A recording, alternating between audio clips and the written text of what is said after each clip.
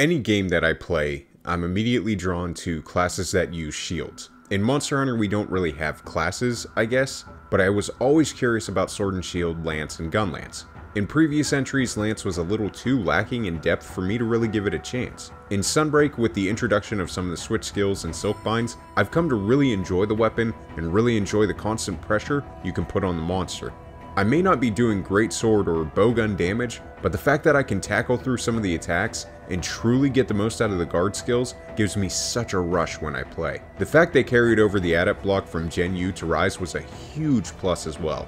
I could go on, but let me go ahead and break down exactly why I'm obsessed with Lance. Not many people know this, but the Lance actually has the coolest move in the entire franchise of Monster Hunter. The Clutch Claw counter still goes down as the coolest thing I've ever done in Monster Hunter, and it's gonna be a tough one to beat, honestly. Sadly, we didn't get that in Sunbreak, but we did get something that's just so dope and really helps to amplify the pressure you can apply with Lance. The shield tackle was something I saw in the trailers and didn't think too much of it, but holy shit was I wrong. It's the perfect way to chain your pokes. It gives you the ability to put yourself in whatever direction you need to be, all the while being an amazing defensive maneuver. The best part though?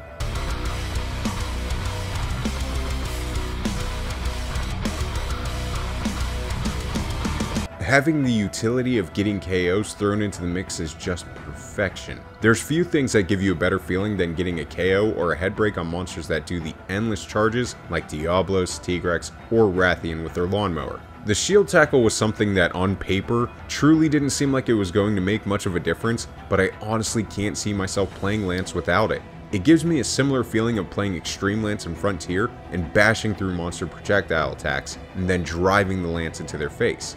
Long story short, I'm so sorry, Shield Tackle, for ever doubting you. So this is something that I used an insane amount of times in Gen U. The amount of fun I've had using the Adept Guard / Instablock on Glavenus is truly a thing to behold. Fast forward to Sunbreak and the fun of it hasn't run out in the slightest. There's just something about absolutely face tanking the best that a monster can throw at you and just standing there like, is that it? But that of course isn't the end, you see. We still get a whole ass counter move with some nice motion value.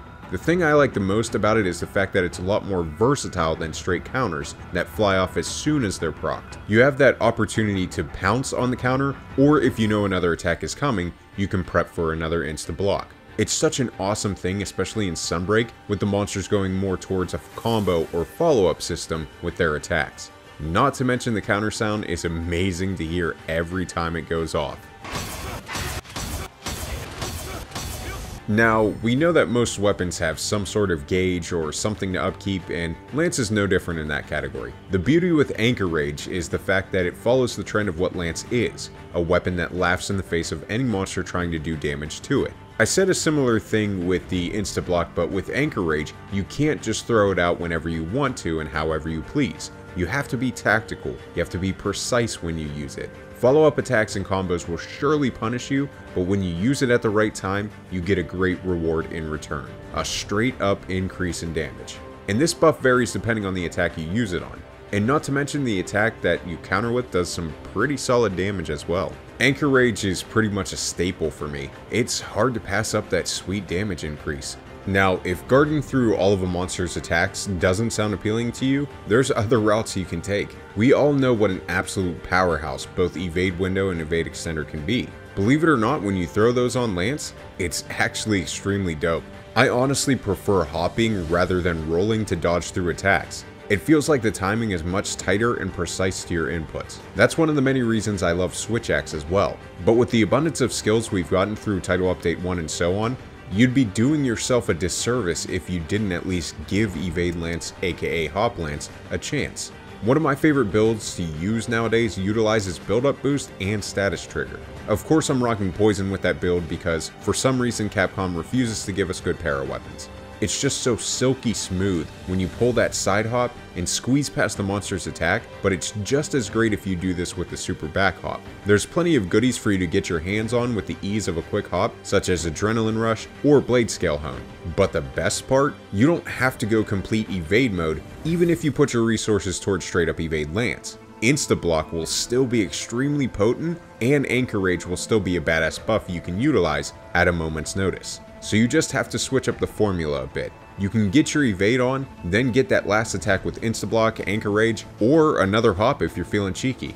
If you haven't tried Hop Lance, I highly recommend you do so. There's honestly no denying the title. When it comes to just pure negation of damage, Lance has an awesome amount of ways to do so, as it should be. Yes, with Sunbreak every weapon has some sort of counter or iframe built in, but how many weapons outside of Lance, and to a slighter degree Gun Lance, can just say nope with the press of a single button? Sunbreak makes Lance feel like it always should have been, and I can't give it enough credit for that. Don't get me wrong, Skyward Thrust and Spiral Thrust feel out of place for me in the Lance's kit, but everything else fits and just feels good. Lance still has one of the lowest sheathing times and still isn't the greatest when it comes to natural mobility, but again, these are the things that should be the case to counter that imperviousness it has innately. It's not going to be the weapon that blows you away with its damage, but I promise you, it's still going to pleasantly surprise you in that category when you play it well. Everything from the Instablock to the Shield Tackle just round out the kit in such an enjoyable and satisfying way that's honestly hard to say outright for every weapon in the game. This doesn't even include Guard Dash and the Leaping Thrust, which is a DPS godsend and extremely potent, but unfortunately, I can't pull this off due to my paralysis and only being able to remap so many buttons. There really isn't anything that I can nitpick about the Sunbreak Lance. I loved playing it in 3U, 4U, Gen U, Iceborne, and I'm still loving it playing through Frontier. The only thing I might complain about is not having the coolest move in Monster Hunter, but I'll take that L for the weapon we have now in Sunbreak. There's not much more I can say outside of the fact that I love Sunbreak Lance, and I'm obsessed. But that's going to be it for this one. If you take away one thing from this video, let it be this. Try out the Lance. It's so much fun and really gives you a different point of view than most other weapons. Catch me on Twitch streaming all kinds of Monster Hunter, and be sure to join the Discord to further discuss all things Monster Hunter and gaming in general. Subscribe if you haven't already. Have a good night, happy hunting, and I will see you guys in the next video.